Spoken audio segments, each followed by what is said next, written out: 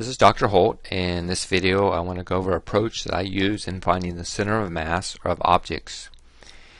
Here I have an object, it's fully dimensioned, and I want to find out where the center of mass is of this object. So what I do is I take the object or the area here and I break it into separate areas. I broke it into 3 areas.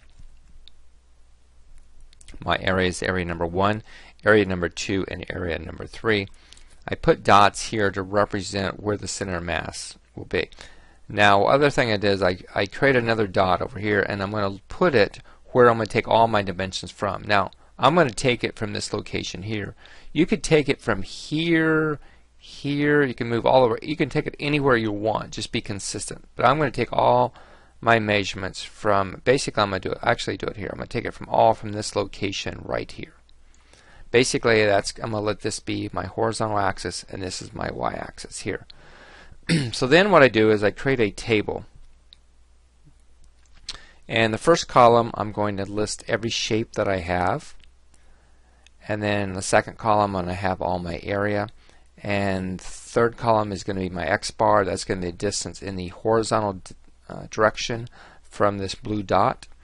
The y-bar is going to be the vertical distance from this blue dot to the center of mass, and then I'm going to multiply this value here times the area, put it in this cell right here. Same way with area times y bar, I'll take this times this area here. So I'll step you through each one of these. The first part, number 1. Now number 1 is 30 inches long, and it's going to be 10 inches tall, 15 minus 5. So 30 times 10 gives me the 300. Now let me get rid of this. I don't want to see that again. Okay. So I want to find out now where my horizontal. So it's going to be half of 30, which is going to be 15. I take 300 times 15. I put 4,500 here. The distance in the y direction, I'm going to go up 5. Now this one is 15 minus 5, so it's going to be 10. So I'm going to go up another 5. So I'm going to go up 10. So I'll go up 5 and then another 5, and that's going to be the location in the y direction. And I put that right there, then I multiply the 300 times the 10 to give me the 3,000. I go to object number 2. Object number 2 is going to be 30 minus 17. That's going to be 13 long, and it has a thickness of 5. So 13 times 5 gives me the area of 65. Now I'm going to find the horizontal distance, so I'm going to take 13, I'm going to divide it by 2, that's going to give me 6.5, I'll add that to 17, so that means it's 23.5 over from here. I put that in that location here. Number 2 is 5 tall, I take 5 divided by 2, it gives me 2.5, so my y bar is 2.5. Again, area times this, that gives me 1527.5, area times y bar gives me 162.5.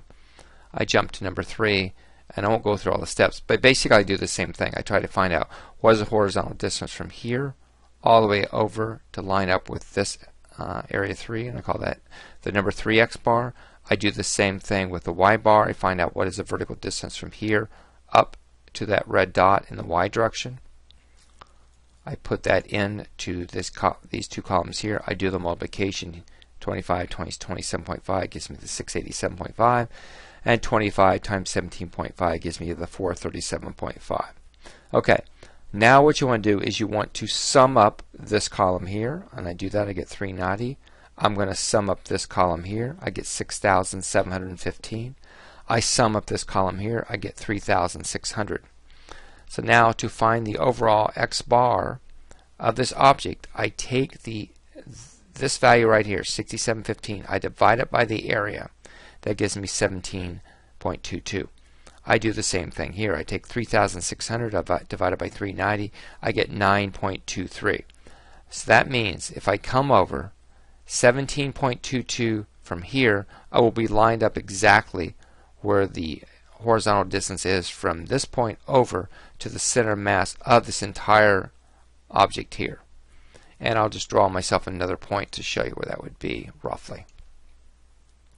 Again, this object's not drawn to scale, but it's close enough to give you a good idea, and I'll make that orange right now. Okay, so the center of mass is sitting somewhere let's see, somewhere probably right in there, about there. So we would go over again 17.22 from here over to find this value here, and I would go up 9.23 from here up, and that would give me the location here. And this would be the center mass of all three areas combined. Now, if you have objects such as holes or anything that's taking area away, the only difference you're going to do is in the area here, you make the area where you're taking away, you do that negative. Then when you do the product or the multiplication between each one of these, you'll get a negative value here. So when you sum up, you'll be subtracting those areas.